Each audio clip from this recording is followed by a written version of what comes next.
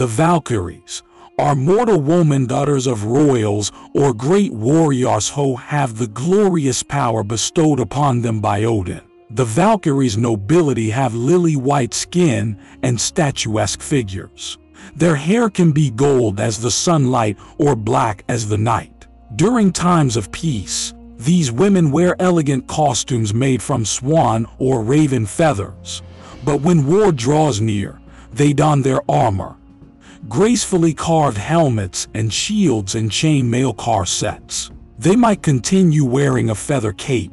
They might sprout wings of their own to help them soar above the battlefields. The Valkyries had human weaknesses as well.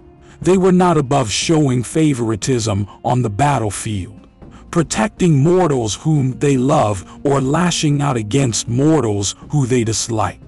Their romances could lead to fits of jealousy or revenge, and some of them, who simply enjoyed the carnage of the battlefield, provoked fights among mortals when they got bored. The Valkyries are not allowed to fight alongside humans in a battle. They can only use magical powers to influence the battle. The Valkyries may have superhuman foresight as well.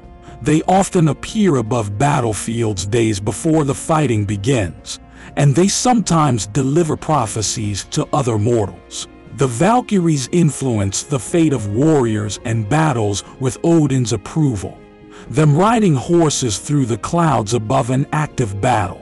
During the battle, they might swoop down to protect a warrior who shouldn't die, or they might come down to collect the body of a fallen warrior and carry it off to Valhalla, Odin's hall, to prepare for the apocalyptic battle of Ragnarok.